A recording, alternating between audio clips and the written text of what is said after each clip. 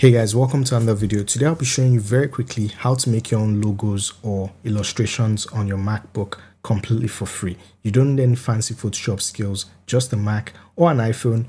The app is available on both. And what's this app called? It's called the Image Playground. It's something Apple recently released where you can use AI completely free to generate your own images. So similar to ChatGPT or some other AI tools that you might have used in the past. The only difference is this is completely on your MacBook or your iPhone, and you don't have to install anything else or subscribe for anything or pay for anything or go to some other random website, and you can use that safe and secure entirely on your Mac or iPhone.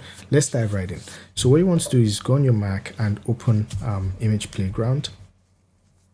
And you're greeted with this screen where it tells you to describe an image or add a suggestion from the list. Now, you can see over here, you see the various themes and suggestions. You can click show less to show more of them, or show you can click show more to show more of them, or show less to show less of them, of course. And you've got different ones like adventure, birthday, disco, fantasy, etc.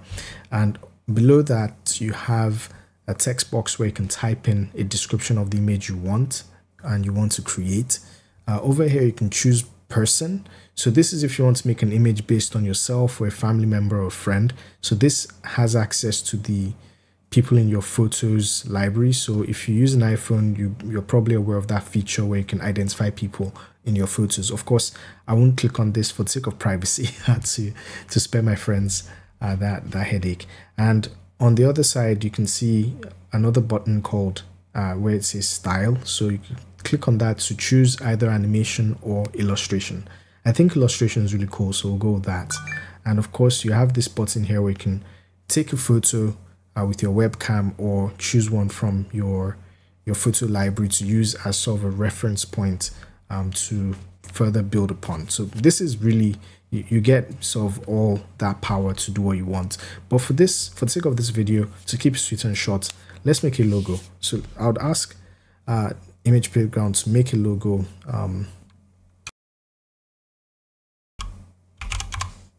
So I'm making a new hotel specifically targeting winter visitors. So let's make a logo for that.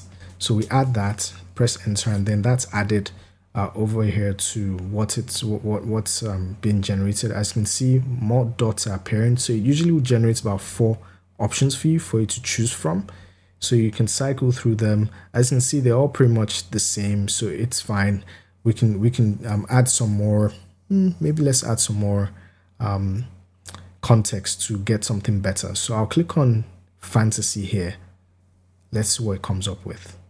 Ooh, now that's getting interesting. So by adding fantasy and my prompt, you can see it gives me something even more fantastical, which I think is really cool. Okay, now we can add even more and add winter holidays. Let's see what it comes up with.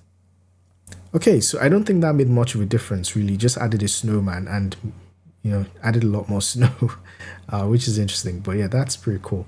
Now, what happens if we added Starry Night, for example? Now, you're free to be as crazy or as conservative as you want. And as you can see, it takes the same image, but just makes it nighttime, which I think is really cool.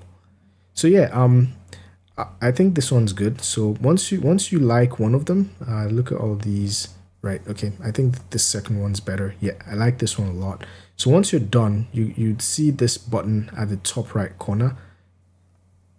Tap on it and then it generates your image, and you're free to use it for wherever you want. You can duplicate it, you can share it, you can delete it, you can edit it further and go back and then add more prompts and whatever. But yeah, it's all done, and you can see that didn't take long at all. That was done entirely for free, and best part is this is free for me to use for my purposes. So yeah guys, that's been it. Sweet and short. Let me know what you think about it. Let me know if you generate something cool. Send me a link in the description, or rather in the comment section below. I'd love to see your wacky creations with this cool new tool. And yeah, I think the future is looking very interesting with AI and all these generative tools we have. All right, guys, that's been it. Have a nice time playing with this tool. Until next time, be fantastic. See you around.